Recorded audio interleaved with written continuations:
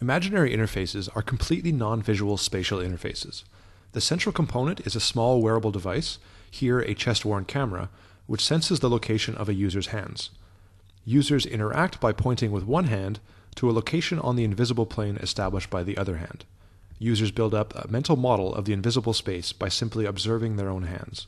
This way, imaginary interfaces bring pointing to extremely small mobile devices. We envision imaginary interfaces to be used to construct drawings and to interact with user interfaces in a mobile setting. Here are a few examples. First, by sketching on an imaginary interaction plane, users can supply a stream of spatial information to enhance a phone conversation. Here, a user is discussing his stock portfolio with his broker. He draws a price curve and then circles a portion to highlight his point. Even though he can never see the stock curve, it persists in his visual short-term memory, allowing him to refer back to specific locations and annotate them. Similarly, this user is giving driving directions to a friend over the phone. He describes spatial relationships with gestures, just as we do face-to-face. Alternatively, users can create personalized user interfaces by simply drawing them. Here the user knows the location of a button because he drew it himself. Or here, a user has learned a grid of functions based on a coordinate system formed by the length of his thumb and index finger. He adjusts the volume of his audio device by manipulating the slider located at position 2 thumbs and 1 finger. In the accompanying paper, we examine the principles behind these scenarios.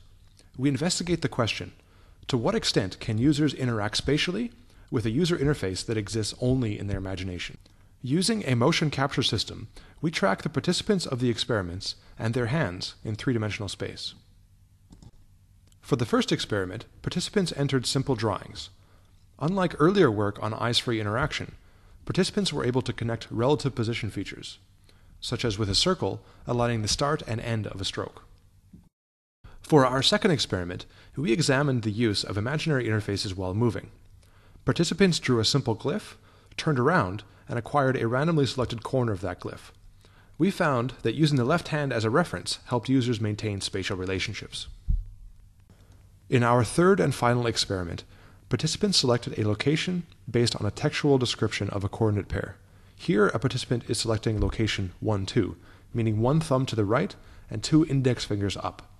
We experimentally determined the minimum imaginary button sizes for a grid of 4x4 locations. Together, these user studies show that imaginary interfaces can readily exploit users' visual short-term memory to replace the feedback normally necessary for spatial interaction. In closing, screenless mobile devices have the potential to give users vastly increased mobility, yet at the expense of functionality. Imaginary interfaces is one approach to bringing some of that lost functionality back by providing support for spatial interaction, such as pointing and drawing.